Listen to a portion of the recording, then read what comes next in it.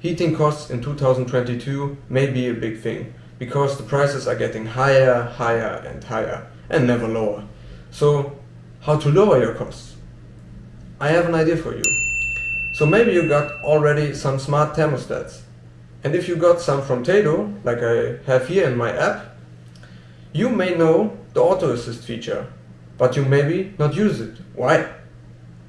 You don't use it because it costs, per subscription model, 25 euros per year. And why you should pay this? For what? You can have it for free.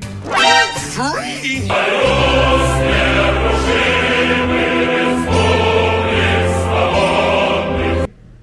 You now think, huh? No, that's a subscription model. But I will show you, you can have it for free. You just have to do what I do in my video, and then you can save money. With geofencing, with open window detection, and just for free. So, let's see how we do it in the video after the intro. Let's go!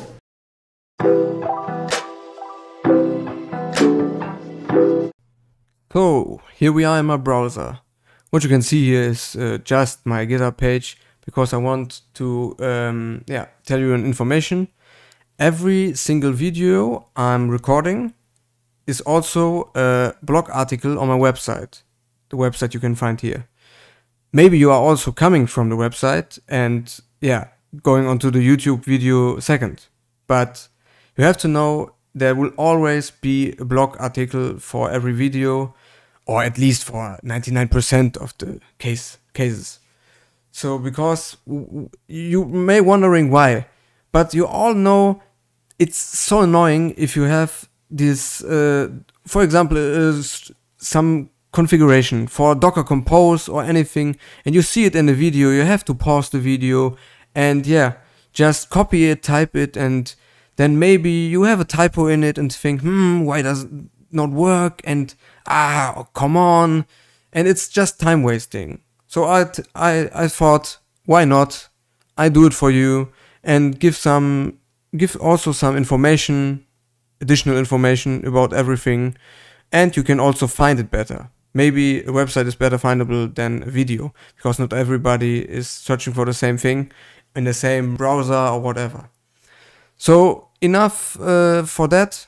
We can have a look, for example, for the at the script of Adrian Slabo, the Tado AA or AA, not AA. I'm sorry, I'm really in my German language.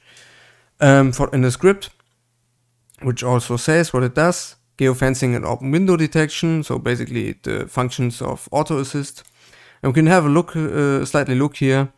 It has been updated, 1 month ago, or basically 1 month ago, because there was one bug or something.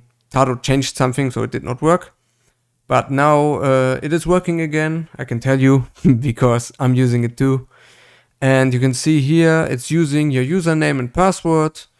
And we can see here, it's a very basic script, just a simple script, which gets the data, like which devices and what's their location, are they at home or not. And you can have a look here if you want to learn something about it or whatever. If you're interested, that's your URL, that's your man who created the script. Also for the open window detection, you can see here.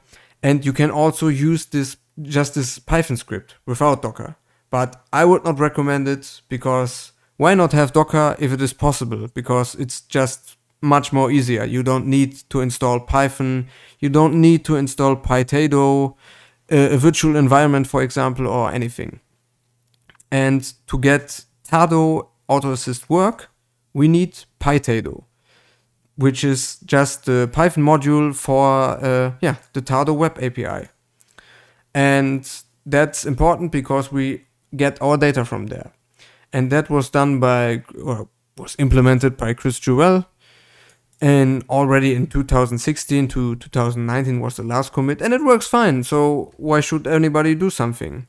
But I thought, why having this virtual environment and all this stuff when I can have it in Docker? So, and that's why I created the Docker image. And basically this Docker image does everything for you. We can see here currently I'm pushing the Docker image for AMD 64.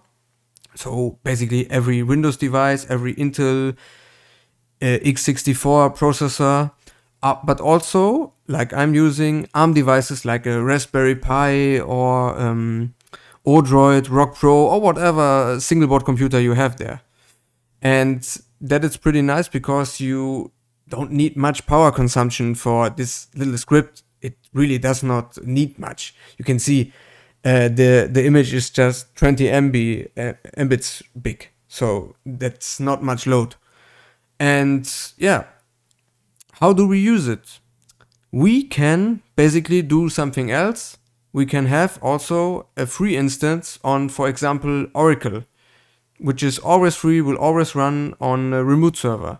But you have to care because maybe it's not the best way because you expose your personal data. Not exposed, but they're on a remote server. Your Tado credentials will be on a remote server because you need to tell them in Docker. And if you get hacked or something, you have to be careful. So maybe that's a better way. You self-host it at home because it has not that much load. And if you have a little server there, even a Raspberry Pi 3 would, I guess it would be enough. Then go for it. So, and what I want to show you is how to start the Docker container now, or just start the Docker container or the Docker image, use it. Yes, I'm talking way too much. So we can go in Portainer, for example, or we can also go per SSH into this Ubuntu instance on our server and do it here with Docker Compose up and define it, blah, blah, blah. I guess you all know it.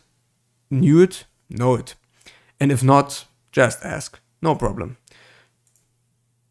So we go here into stacks and deploy a new stack. And let us just say it is called Tado AA. And to not be too boring, I'm just copying it. So we can see here it's Tado AA. We always want to restart it and want to have a nice name because we don't want any cryptic numbers and I don't know what kind of name, which is very ugly. And the image is important, which is, basically, as I shown, my name and Tado AA and the latest one. And I will always care, therefore, that it is the newest version of the script. And then a very important part is the environment, because we need to set your username and password. So also important is that you write it in uppercase, because I have defined it that it has to be in uppercase, the environment variables. And I also can show it to you. So we basically use the Python Alpine image. And I said, okay, we have a work direction app, copy everything of my folder in it. So basically the script which I has modified a little bit. And we also need Python Tado, the module, because otherwise we can't talk to the API. It's simple. And that are just labels for the Docker image.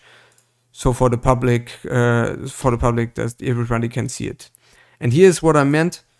The environment variable is written in uppercase. So username and password are given to the Tado AI script, which is, like I said, modified, and it will use it, and you will get logged in.